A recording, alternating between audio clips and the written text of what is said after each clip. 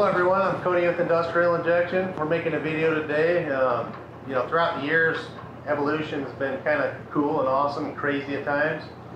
Today we're going to go through kind of an evolution on pickup trucks, applications we're all familiar with. So I'll dive into it, we'll jump into it.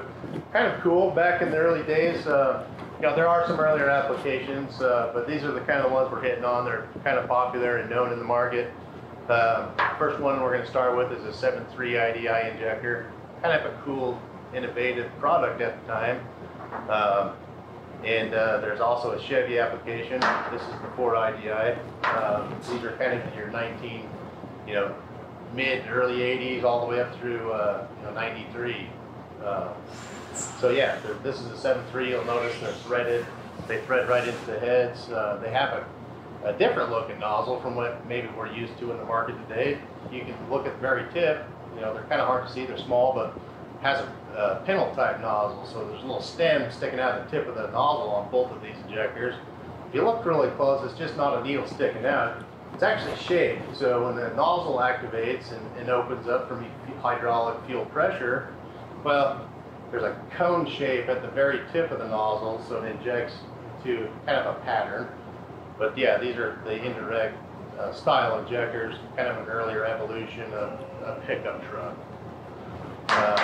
So the next evolution would be a second gen, and then we're looking at a Dodge application right here. So you got kind of the earlier model, second gen injector from Bosch, and it comes with a 9mm tip, so you can kind of see a difference. There's a 9mm versus a 7mm. Why is that? It's because Cummins had when they did earlier applications, they drilled their heads out for a 9mm nozzle. Well, they had some problems with some cracking of the head right at the 9mm bore, so they went to an updated 7mm version. So if you have a 91 or an 88 to 91 application, no worries. If your ship is 7mm nozzle, it's probably the application you need or want. The only thing you have to do is get a 7mm sleeve to fill the 2mm void in your head. If you have a 7mm head or an updated 7mm head, if the head was replaced, most likely you'll need a 7mm nozzle. Going into the next evolution would be a 24 valve. This is ran with like BP44 style fuel injection pumps. The evolution of these is, they actually, more valves in the cylinder, or the cylinder head. They're able to install this directly on top of the piston. Kind of a cool application. It's a little more quick to fire. They come with a VCO nozzle. Some people like VCO, some people don't.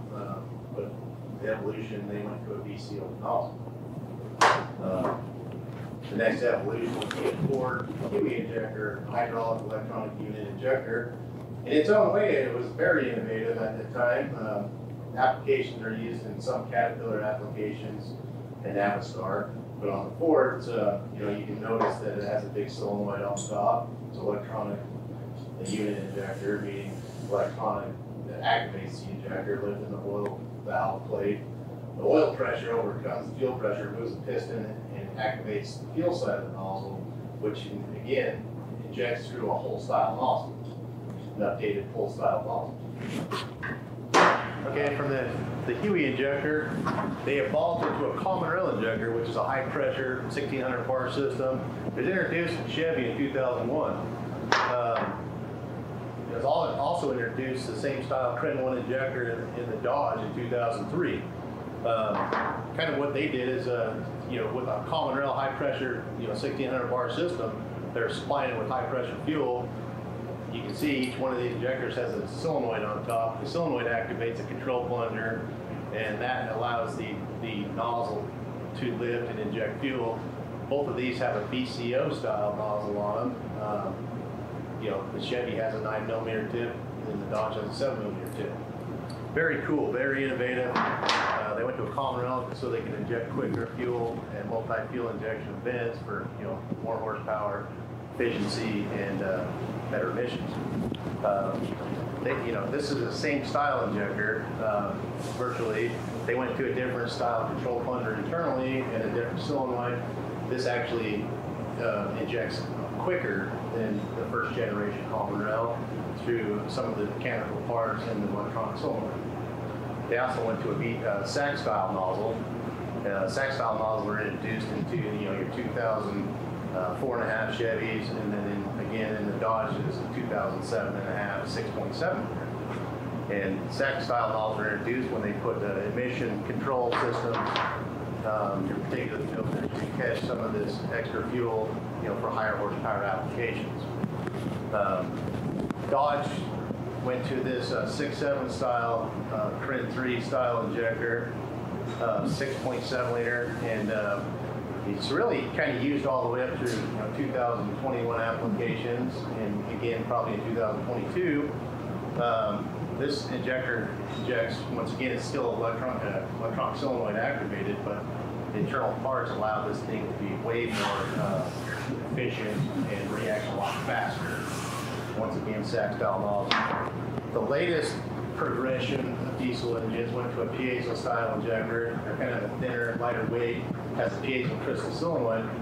The reason why they did this is they went to like a higher bar system, like an 1800 bar system, where once again more pressure, the solenoid reacts a lot faster with the Piezo technology.